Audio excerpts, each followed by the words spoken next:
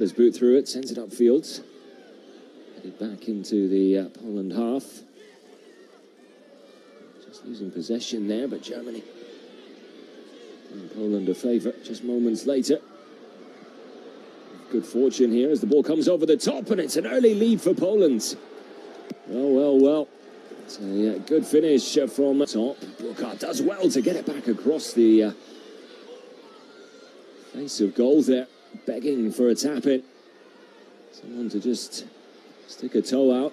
And here come Poland back the other way. It's another through ball, and it's another superb finish from Benedicak. And the counter, it said, to give credit where it's due. Poland looking really dangerous and energetic when they get into Germany's half. They find themselves there again. Player down. Play continues, and Poland have a third. Well. Has to be a chance. Nearly finding Schade. Look at the pace there, and Bomb has brought down Benedicak here. Was he the last man, though? The Polish side certainly think he was, as they surround the referee here, calling for a red. And Bomb pointing out that there was another defender back with him. It certainly looked like there was.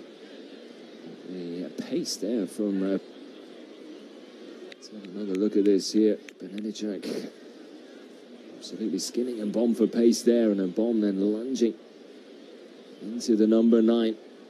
Quite clearly bringing him down themselves.